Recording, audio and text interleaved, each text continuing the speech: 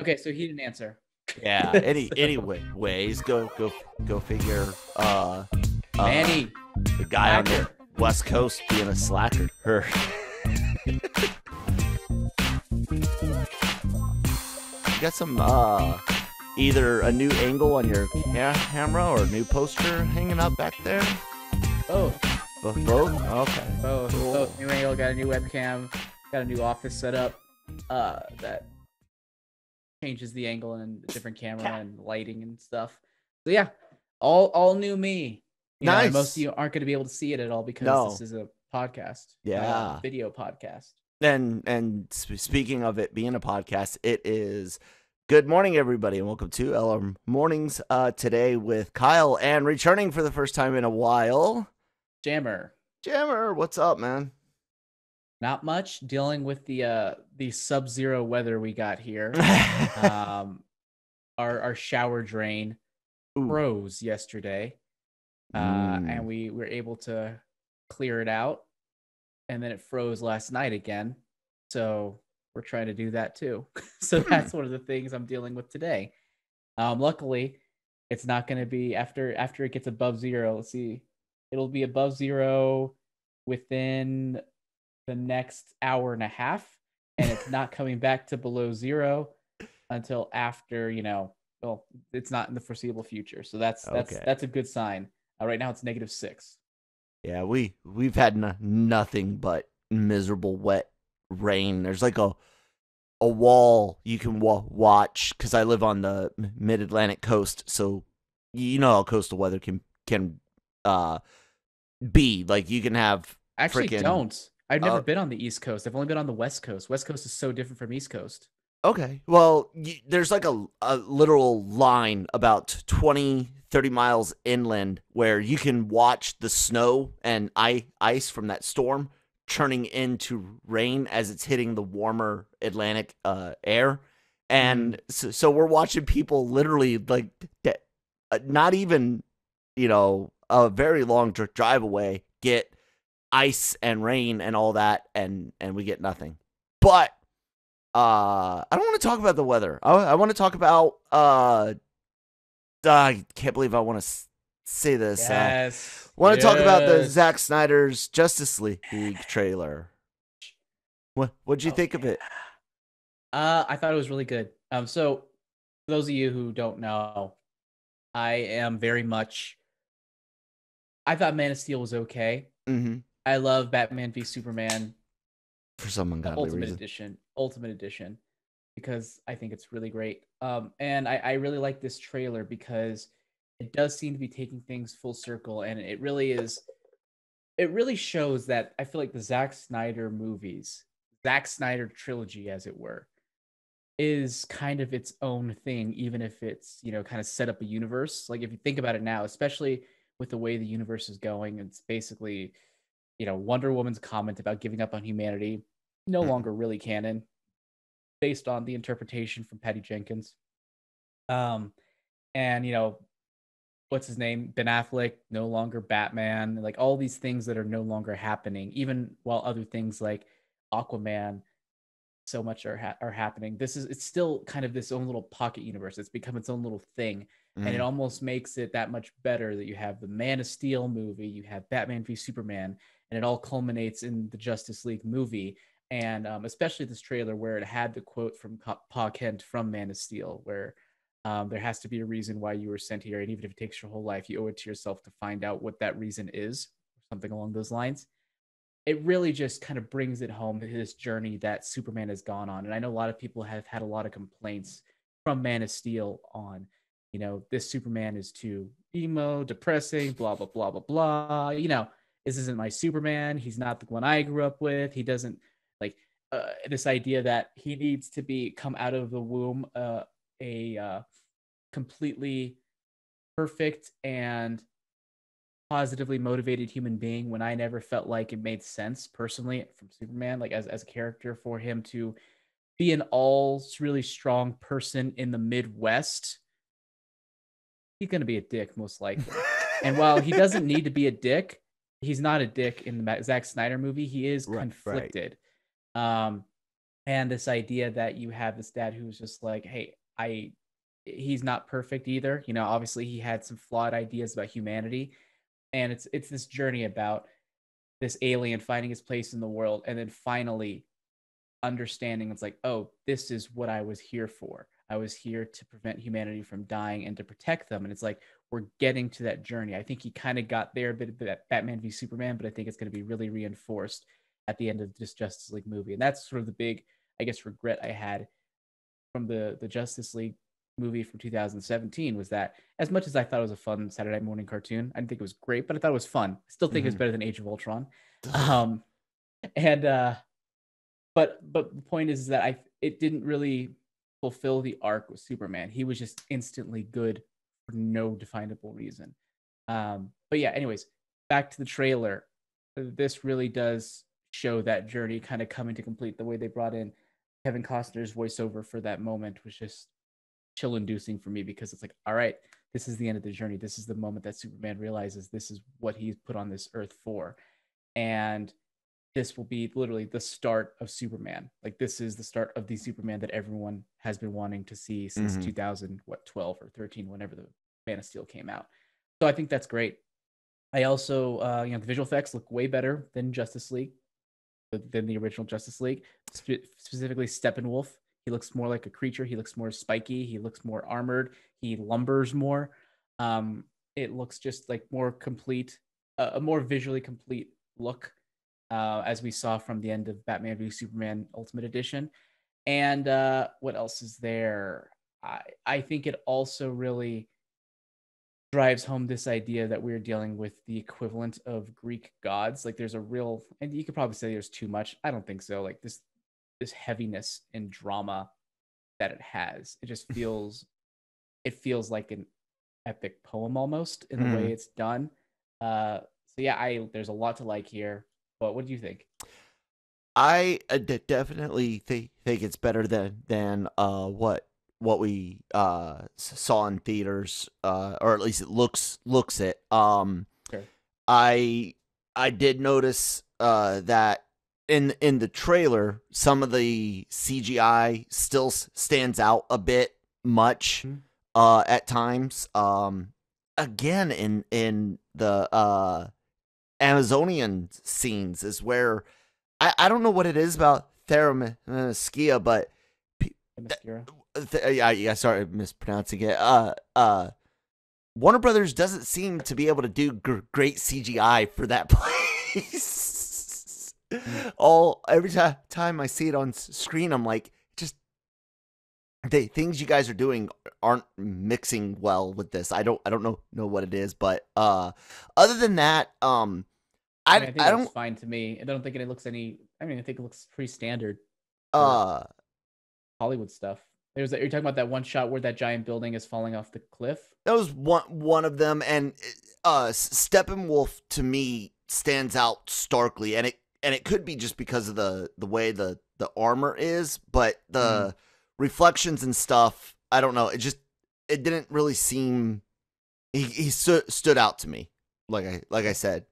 So, other than that, you can see where a lot of the theatrical stuff has been recolored and or decolored. What's that? Or decolored. Or decolored, yeah. Well, no, because there was a lot of orange there, and now there's like some darker like purples and stuff in the sky. That's the thing is that what's his name? Whedon, he made this red tint for like that third act fight scene that wasn't there before. Yeah. The most interesting thing for all of this, I think, is going to see how much, because we were told he only filmed 5 additional minutes, and then everything else is VFX, ADR, and then cleaning up the cans of film that he had is what we were told produced this movie. But it's very, very obvious how different not only what he had originally, but what this is compared to that, compared to the theatrical version. Mm-hmm. And um I mean, I've got a HBO Max. Christine never saw the theatrical cut because she thought it looked that bad. I saw it. I told her she has to watch it before we watch the Snyder version, and I am I'm excited to see what people have to say about it, but I'm also nervous about it at the same time because I think no matter what happens, good or bad, we're gonna have to deal with a few weeks of oh my god, this is the greatest thing since sliced bread, and Or I'm just. conversely, the opposite of people saying, "Oh, this is typical Zack Snyder, You think so? overbloated, pointless." Absolutely, I don't absolutely. know. So I used to think so because of how many people complained about, like you said, Man of Steel, for example, which and BVS, which he remastered BVS. There's a third version of it going to be coming out. Really? Yes, no Wait, joke. really? Hold on. There's a third version of Batman Yes, v Superman coming he out. just What's the finished.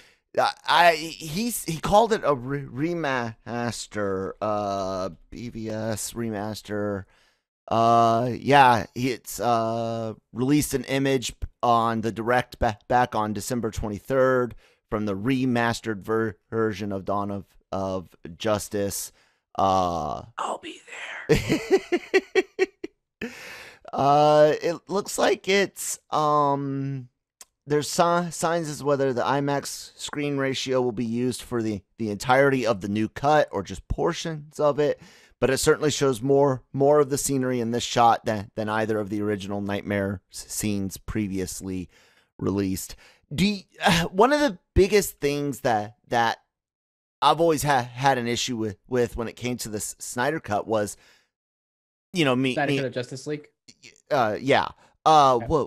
And people wanting it was those people that were always yelling about Snyder ruining things, and then all of a sudden it was like, oh, we want Snyder back. And I've always said, to guys like you that have always been from the beginning, either yes, I like it, or I don't hate it. Cool. It's those people that were like, I hate Snyder. Snyder sucks. Oh God, give me Snyder. Like, I want this to be over with because I want that But to go away. I guess the question is, it's hard. It's impossible to track whether or not those same people who Yeah, are complaining it about Zack is. Snyder are the ones who are cheering for this. Because the ones who are cheering for this might also just be really loud and obnoxious. They could. They Yeah. could. What do you think will be the end result? Snyder has said Warner Brothers has no interests in continuing. Like you said, this is kind of like a pocket universe now, essentially. He's mentioned that they could look at, a graphic novel, a comic, or something to finish his story. I don't know if I really buy that because they're letting him, remaster BVS. They let him do this. I could see if this does well enough, I could see them letting him do Justice League 2. Could you? That'd be cool. I mean, it as of right now, no. But if this like somehow is like the greatest thing ever, if it's somehow really, really great and does really good numbers for HBO Max, and yeah, I could definitely see them letting him do his second Justice League movie. But it all depends on the money. It all depends on if it's financially viable or if this Yeah. is just like a really nice thing for them to do, taking things that they already have and then repurposing it for their streaming service. Like there's a big difference between, you know, throwing down $70 million Mhm. versus $250 million or whatever, or $200 million. Like that, there's a big difference there. Yeah. So yeah, I think it all just depends on that. Like if it does well enough to really justify that, maybe. But it's hard to say. It's impossible to say. But never say never, I will say. Yeah. I think the one thing that would definitely go against it being uh potentially wait, What was I doing? You were talking about something that might potentially allow allow Zack Snyder to Oh, continue with Justice League 2. um, the I haven't seen a lot of it, but merchandise and merchandise sales, and then again, uh, home home video sales might play a factor into it.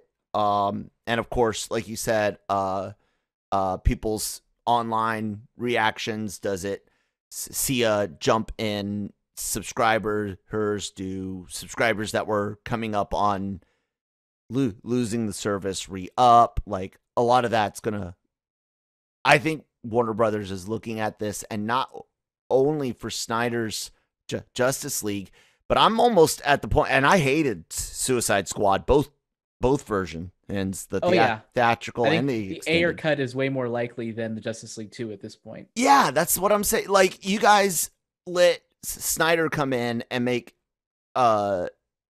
Snyder's Justice League remaster BVS, and I guarantee it almost that he's going to get to do a recut of Man of Steel. I'd almost put money on it. But I don't know about that. I feel like that was purely Snyder's vision. You think he's happy with it complete?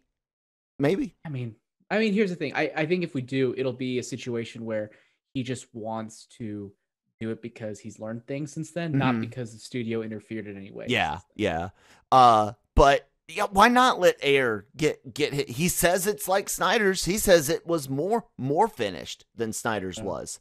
So I don't know. I think it once again depends on Justice League, how this does. If this does really well, they say, hey, let's go ahead and throw down an extra, I don't know, $30 million for Suicide Squad. Get the same thing.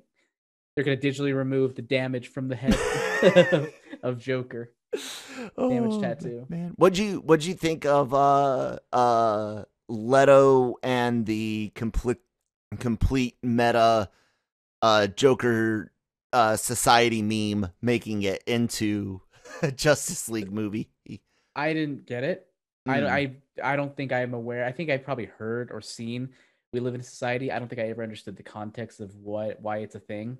Right, but just the fact that a very contemporary, contemporary. I mean, the thing is, I'm not really as familiar. Like, I haven't seen it around enough for it to really make an impact. So I really don't know what's the context of the meme. It was if I'm not mistaken, it came around a few years ago, where a lot of nice guys, I think they're called, and gamers were complaining about not being able to get mates because mates would prefer this, that, or the other, and it became this meme using the Joker a few years ago, and it always would start off with we live in a society, and it's connected to a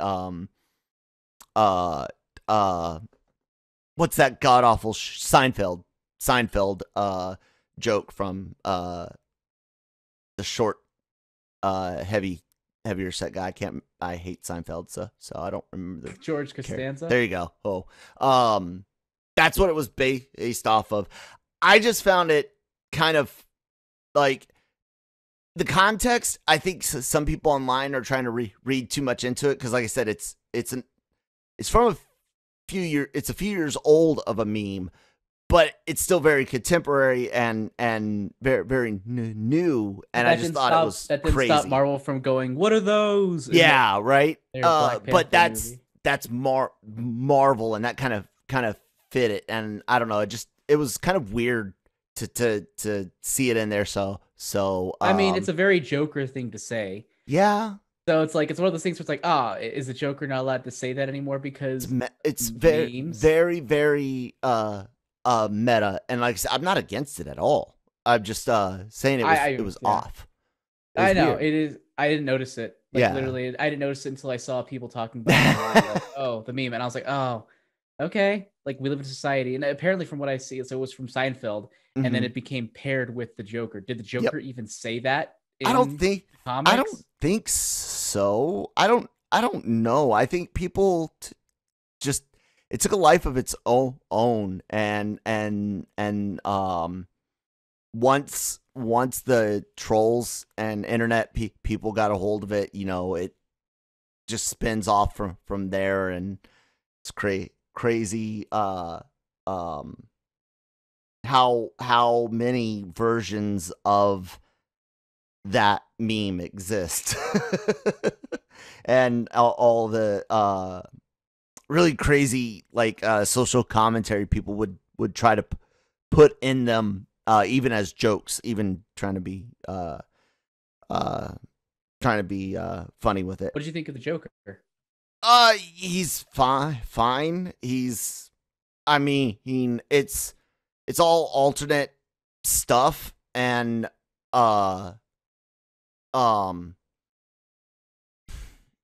I always did feel bad that a lot of Leto's stuff got left on the floor, and he and others were upset by that. So Snyder giving him a shot to, show a little something else is cool, I guess. Does that make sense? From what I understand, the Joker was not. It was added after. It wasn't. It was one of the things that was added. It wasn't like. Yeah. It wasn't part of the original story. Story. Yeah, that's what I'm saying. Like, it's nice that Snyder's like, oh, hey, I saw you got a raw deal. Ayer's getting a raw deal right now, not being able to, release his version. So why don't you come and do a scene with me, and we'll put some of that energy you had that ended up on the floor. We'll put that into my movie. I like to think that's the way it happened. Yeah. Maybe. So, but yeah, any last words on the Justice League, Zack Snyder's Justice League trailer? I'm very excited for it. I think it looks good.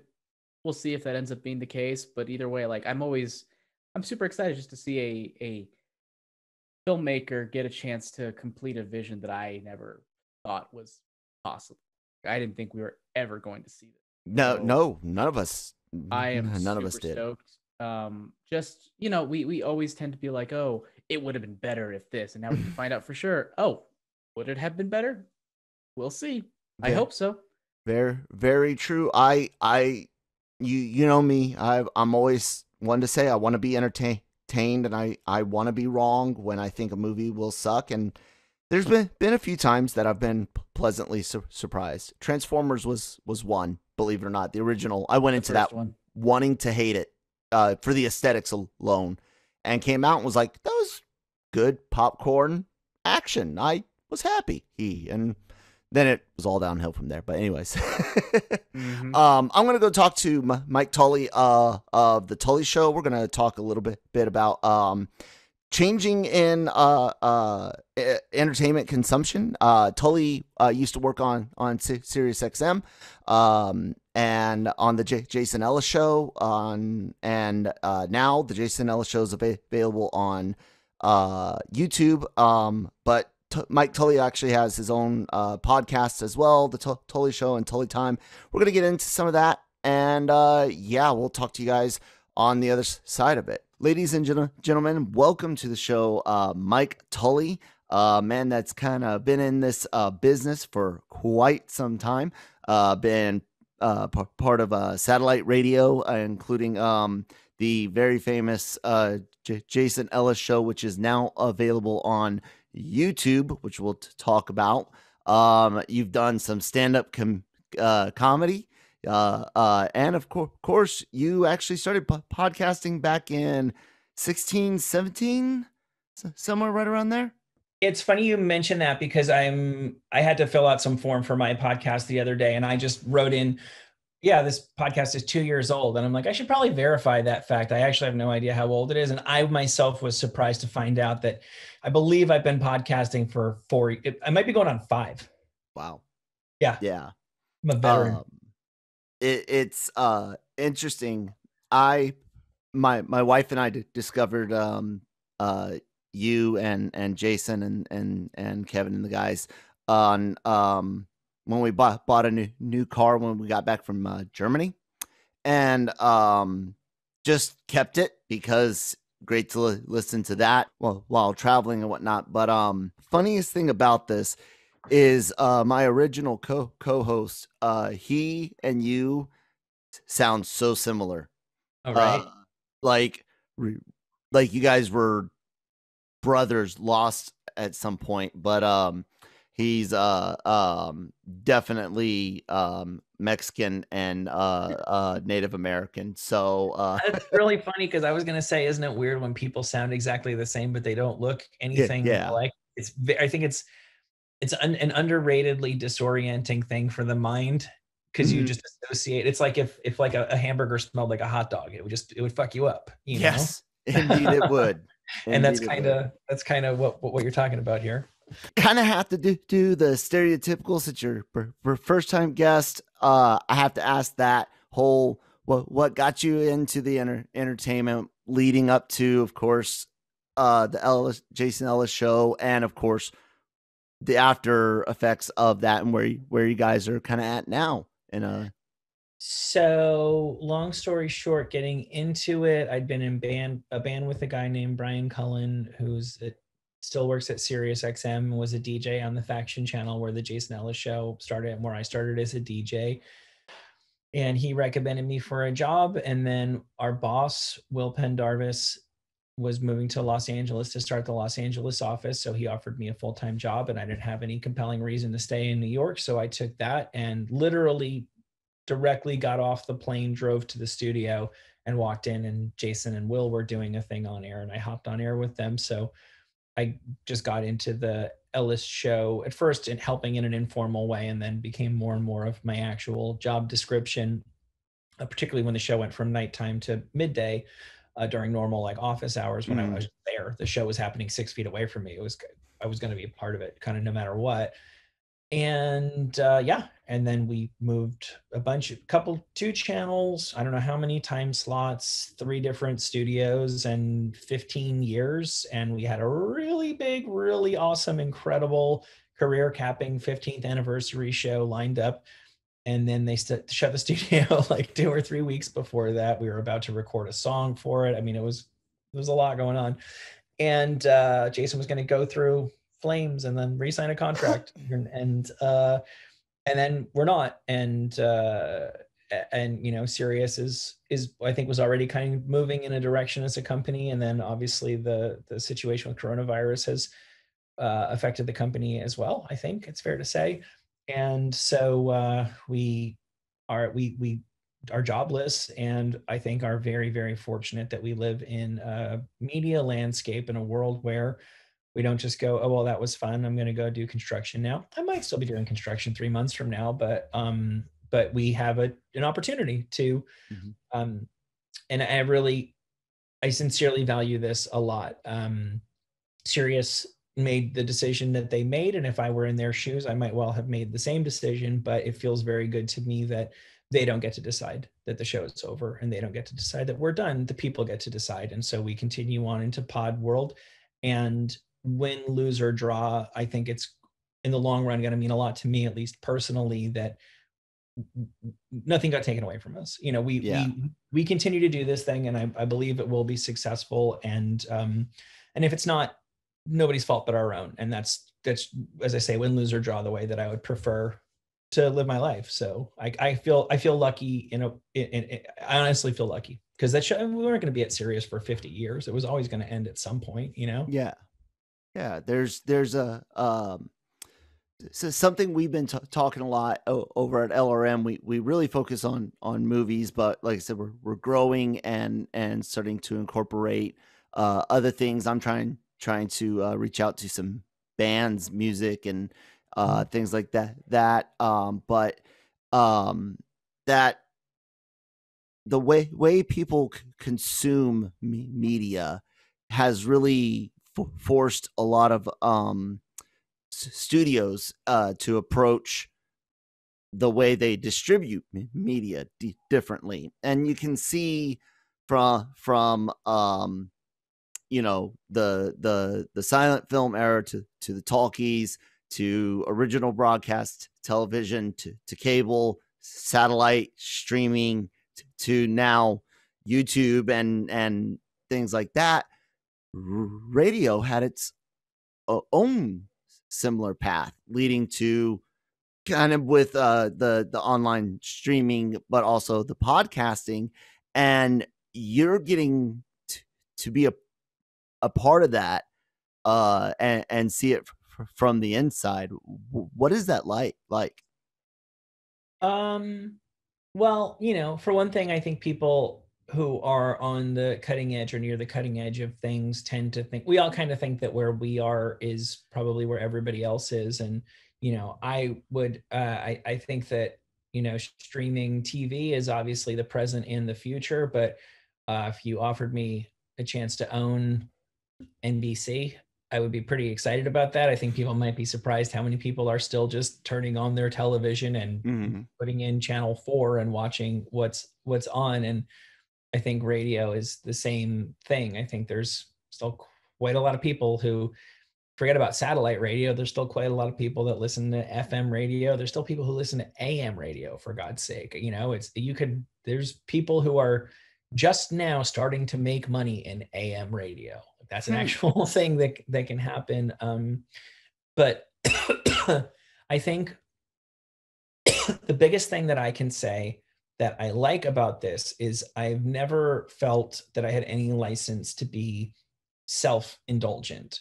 I've always assumed that what we were doing, and I probably had a very antiquated, old-timey idea of what we were doing this whole time. I think most people I work with would probably agree that I do, that we were broadcasting. And it was this idea that you're like at a county fair somewhere with a loudspeaker and you have no idea who's going to walk past, but you need to keep the conversation happening in such a way that people just don't go, I don't even know, I'm lost. I don't know what's going on over there. Therefore, I'm not going to give it a try. There's always people leaving the room and entering the room. And not that the Jason Ellis Show or me have ever been any good about, refreshing, if you're just tuning in, we're listening to blah, blah, you're talking to blah, blah, blah. Right. But I always had a sort of consciousness of that. And then when I started doing my own stuff, I had a real sense that, well, I'm on Faction Talk. Like I'm my next podcast that I'm going to put up is literally with a guy from a think tank in Jerusalem about Israeli-Palestinian peace. And I don't know that I would have felt comfortable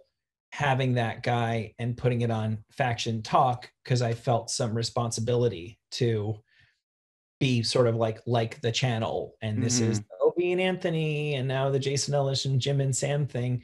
And now it's not broadcasting, it's narrowcasting. And I like that when we do the Jason Ellis Show free podcast, well, now we're trying to talk to people who don't know us. And so we do an hour and a half like that. And when we do 2 Patreon Jason Ellis shows per week, well, now we're talking to super fans and we know that, so we can hang out and luxuriate. And if one of us wants to get up and go pee, it's like we're free to do that.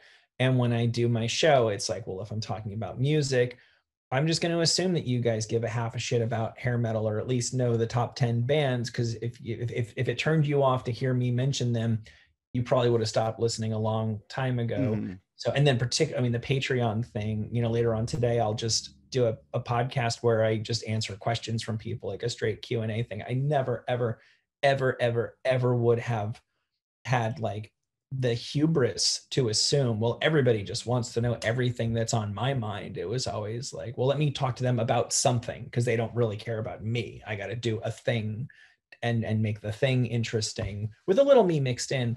But it feels nice to feel comfortable being a little self-indulgent with super fans, and then a little bit more like this with the other stuff. And as I say, narrow casting, that you can be specific. So that's my biggest observation so far. I like that. And also nice not having a boss. that whole idea of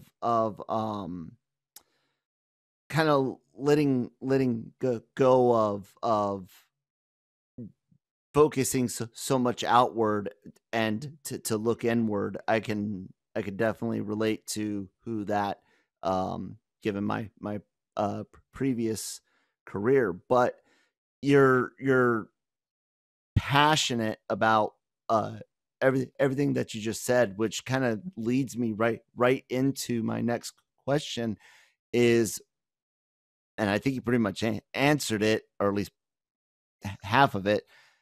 with the freedom given to podcasters, streamers, things with Patreon and all these things available, who do you think is benefiting more, creators or consumers, or do you see it as a 100% mutual thing? Well, I think there's just always there's a give and a take, and this isn't a bad example, but Marshall McLuhan said the medium is the message. That there's just like, the classic example of that is like, you don't see, well, there are a fair number of like Tom Clancy books, but generally speaking, novels aren't big action things, because to say, and then he ran and then he jumped and he almost couldn't hold on, but then he did. It's not really that interesting, but you can talk about somebody's internal life really richly. Whereas like film has trouble conveying internal life, is really, really good at action. So if you're somebody who has been writing books this whole time and you're not very good at internal life, but it turns out you've got the secret talent for writing things where cars run into each other and explode, well, then when movies take over, the guy or lady who is really good at the internal life, there'll be less work for her, but there'll be more work for the people who are, so I don't know that there's ever like a less or more. It's just that there are winners and losers as things change. I guess my guiding principle on this stuff is that there used to be a lot of work for people who were lukewarm, likable to millions of people, and there still is. You can still host the Today Show, but the more and more, I'm very fond of whoever said it, the saying that, it used to be in the future you'll be famous for 15 minutes, and now it's you'll be famous for 15 people. And I think that that's like a huge guiding principle for this sort of stuff. Is it used to be if you did a thing that a small number of people loved but most people didn't like, you were kind of fucked. Like I was a really big fan of Chris Elliott, if that means anything to you. Like the TV show Get a Life when I was a kid, and I loved it, but it just didn't have, I always loved shows that didn't have the viewership, and so they got canceled. Well, now somebody like that will have this small, relatively small, but incredibly passionate fan base. And so it's great for the fan base that thing doesn't go away and they get served. And it's great for the creator. There's probably less jobs for people who are sort of blandly acceptable to millions and millions of people, and so it changes. And as I say, I don't know if it's better or worse. I think it's just there's winners and losers. I think that's the answer to the creator side of that.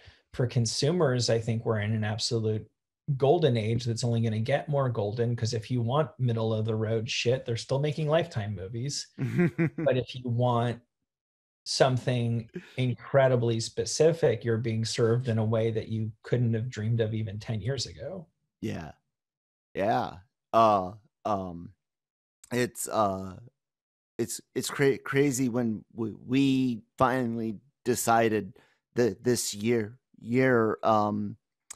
when I was medically retired, you take a pay cut, so you start looking at where you can cut things, and you're like, God, what do I really watch on this TV?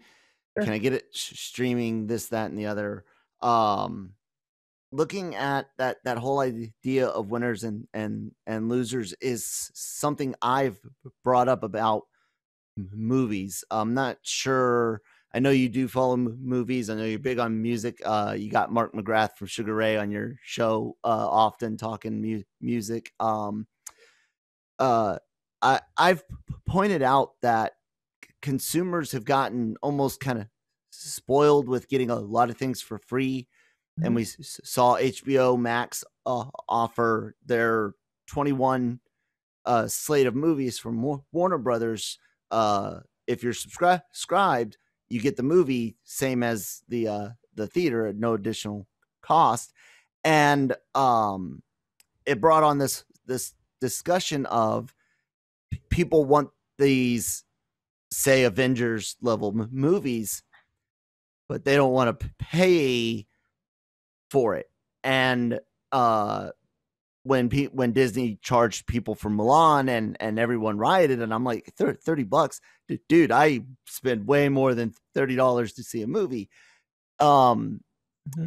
I see the evolution and the possibility of creators not maybe making as much, but like you said, it's going to be more focused, more dedicated, maybe even more reliable.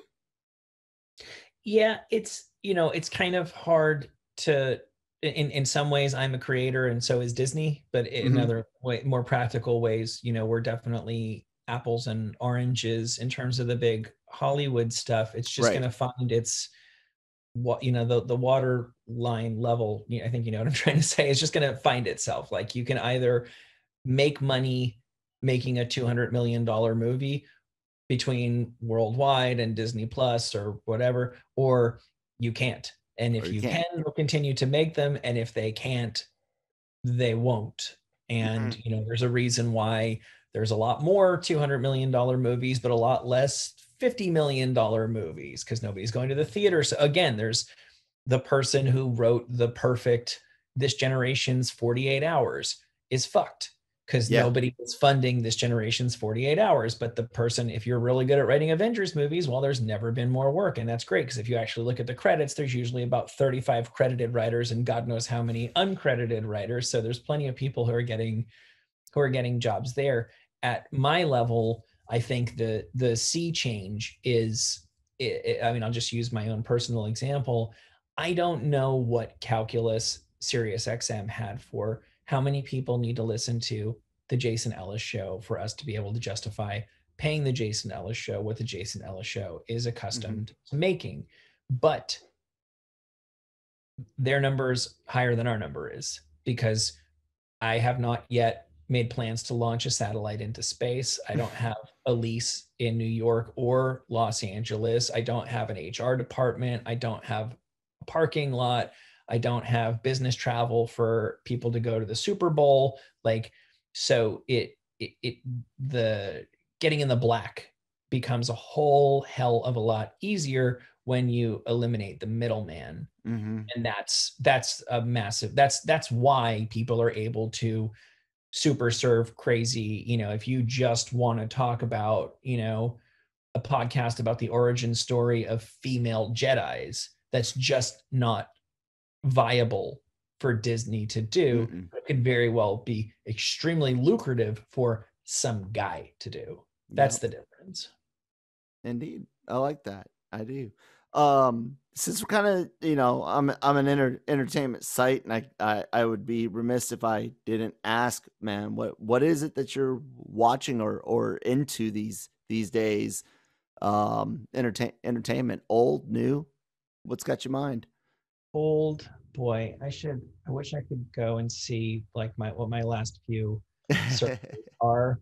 I'm really weird. I watch very, very, very, very, very little television. Honestly, I'm working so much these days, and then the kids finally go to bed. The kids control the television, and then I mean, I like basketball, and I've seen about 3/4 of basketball this year. I watch any bad 80s movie that I haven't seen before, any good 80s movie that I somehow missed. I just watched a movie that is it was a tale of two cities in my own bed, because I watched this movie called Starman, which is Jeff Bridges plays an alien, and Karen Allen, who I think might be the most delightful female movie actress of all time. Like, I am fucking smitten with Indiana Jones's girlfriend. Yes. She's incredible. She's so cool. And she was only in like 5 movies. She's in Groundhog's Day, and but she's in this, and I started off laughing at it, and by the end I kind of sort of really loved it, and my wife started off laughing at it, and by the end she was still laughing at it. I guess the story goes they were developing it at the exact same time that E.T. was getting developed, and E.T. came out first, and so they had to radically change the plot, because it's pretty much if E.T. was a romance instead of a kid's right movie. I mean, I'm telling you, I watched that. I recently watched Superfly. I recently watched Mr. Deeds Goes to Town, which is a movie from the 30s with Gary Cooper.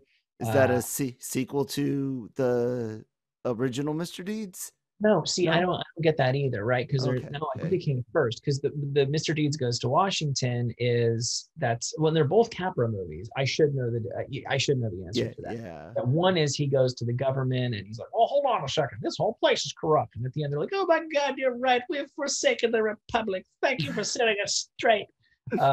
This is the exact same thing, only with rich people in New York and Gary Cooper instead of Jimmy Stewart. But it was very good.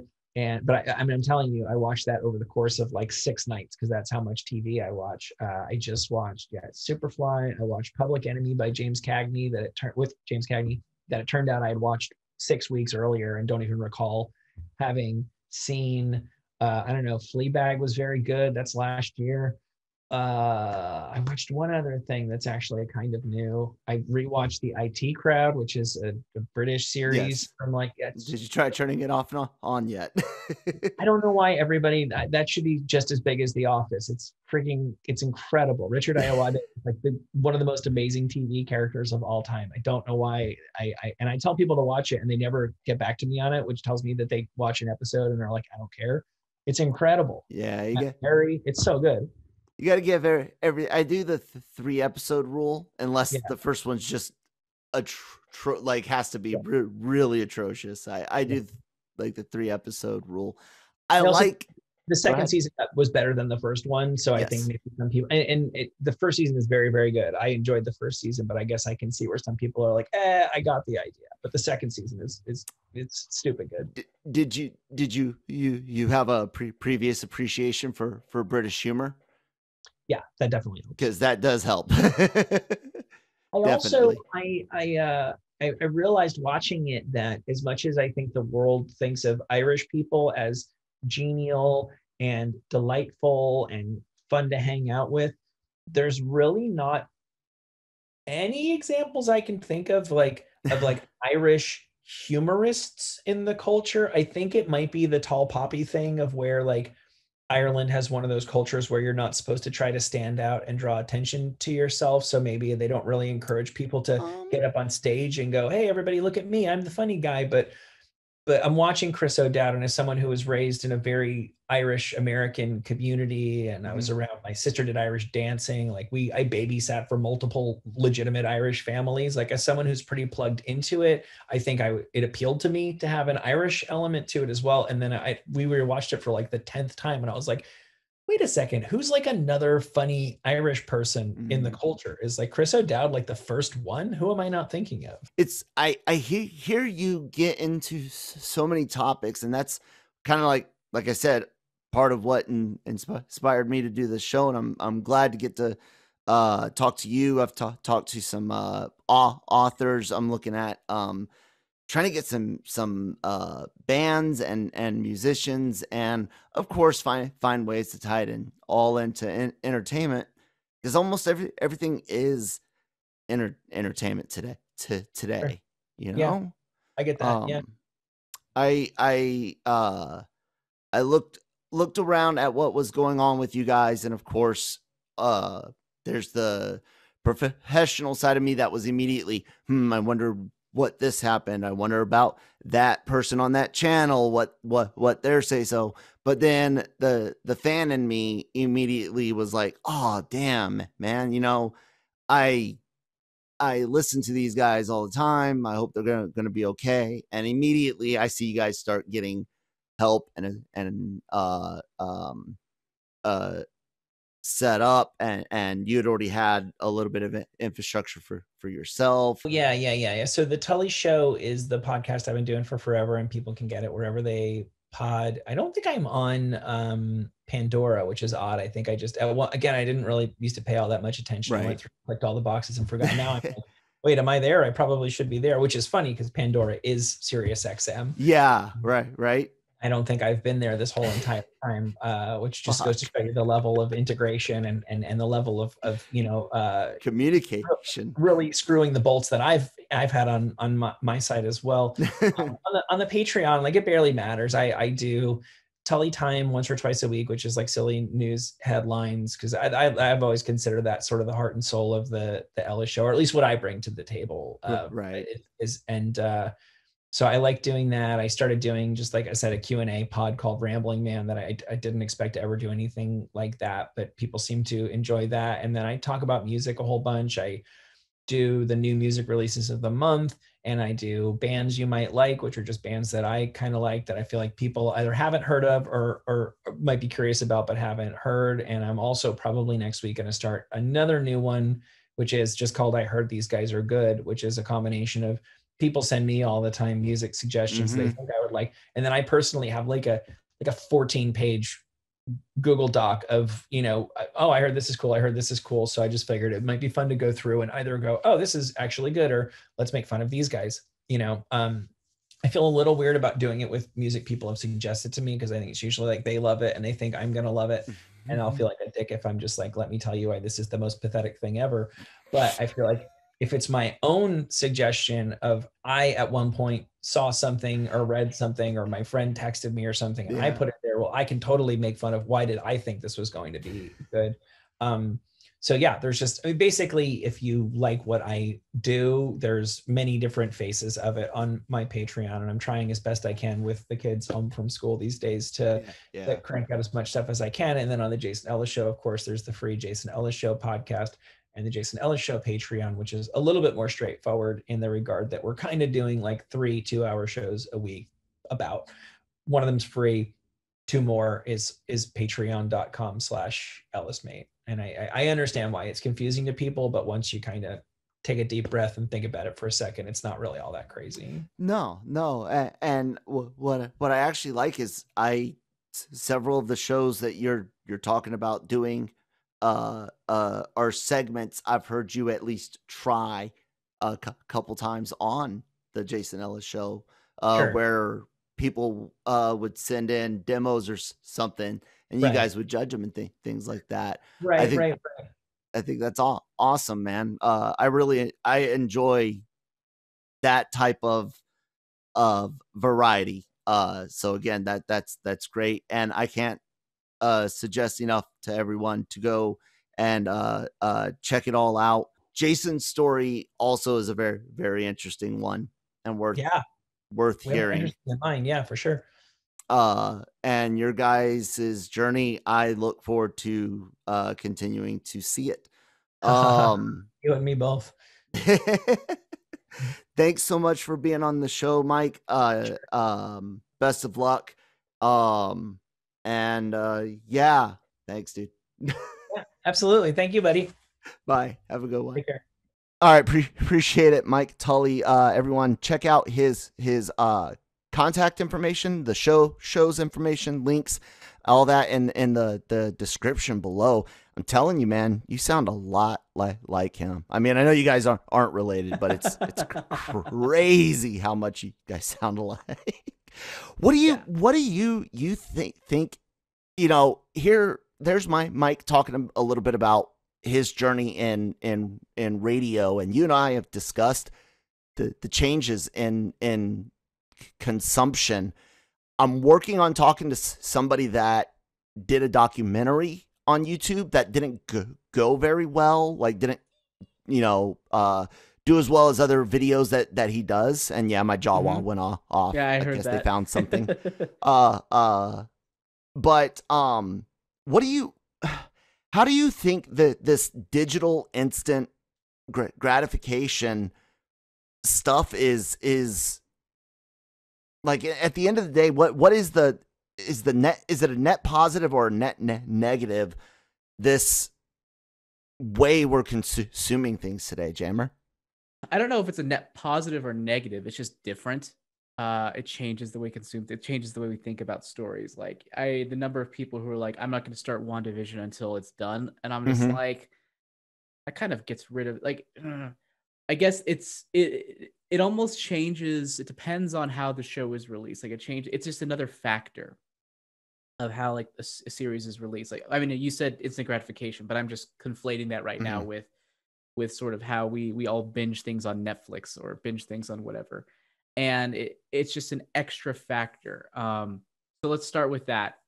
We have people who are saying, I'm not going to start it until it's done. That way I can binge through the whole thing, which I understand because I kind of feel that way. I'm like, oh, I want to see more. But at the same time, that eliminate any potential for discussion. That kind of eliminates the online lifespan of the series and ultimately the series impact if it's just boom released on one day.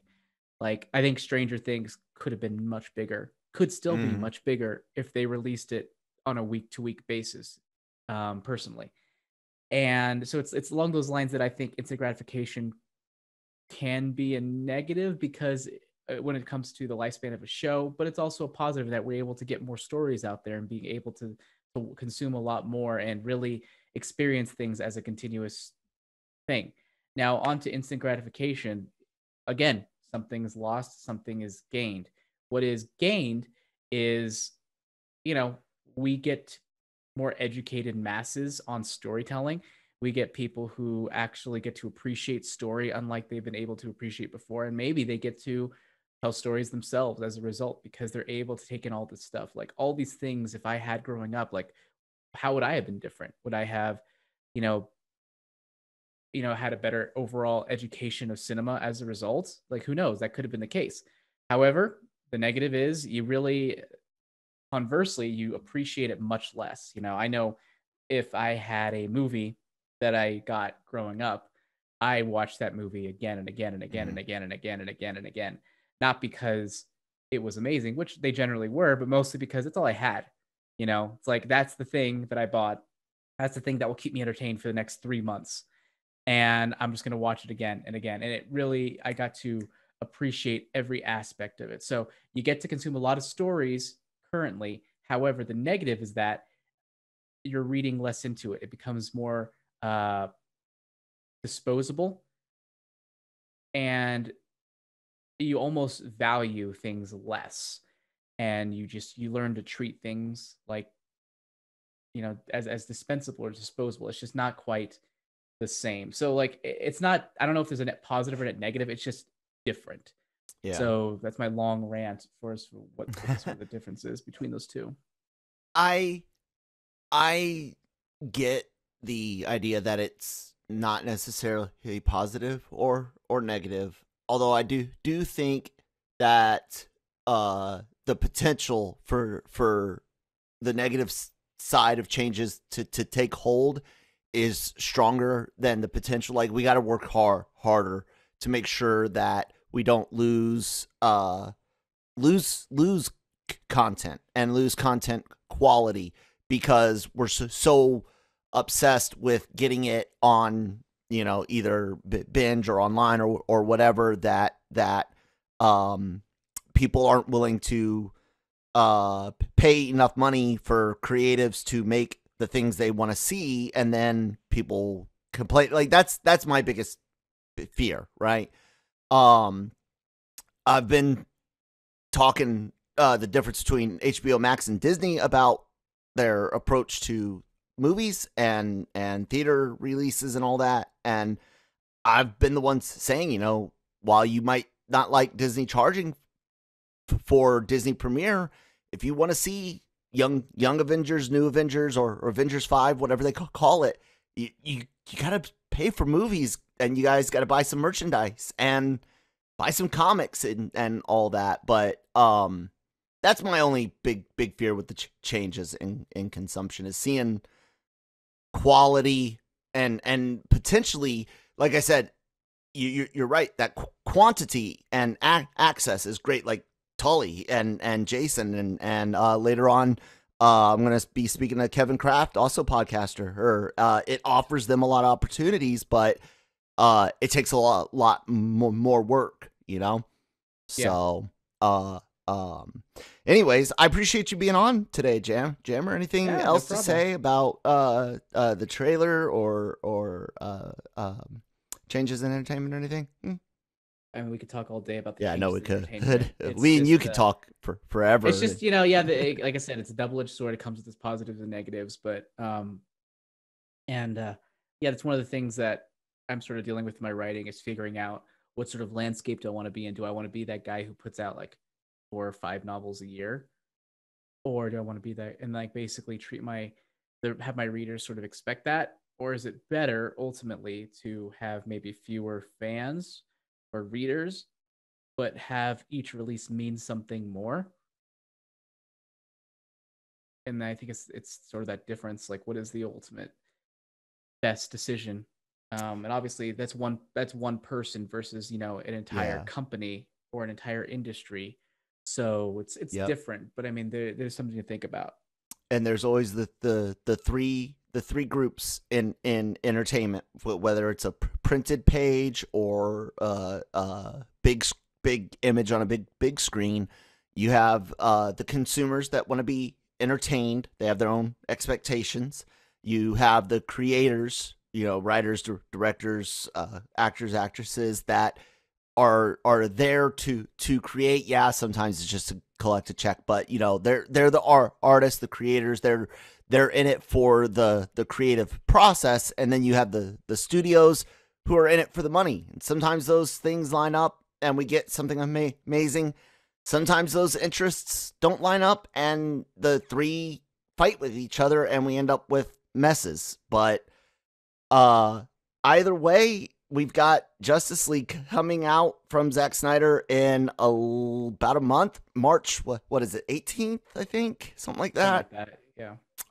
And you guys can catch that on HBO Max. Make sure you check out all the great stuff from Mike Tully and the Jason Ellis Show. Look out for my interview with Kevin Kraft coming up soon. Maybe Friday, if not next Monday. And Jammer, where can people find you at online? You can find me on Twitter, kind of, on Jam the Writer. You can find my names under the name AJ Cerna on Amazon and Audible. And you can hear me most weeks on Breaking Geek Radio, the podcast, which tends to air on Fridays.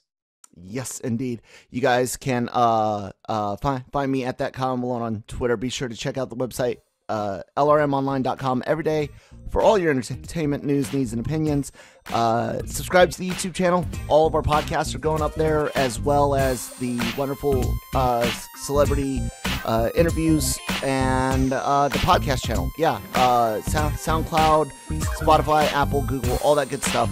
Like, follow, subscribe, help us out, help you out with more quality entertainment. So yeah, thank you guys so much for listening, and we will talk to you tomorrow. Bye-bye.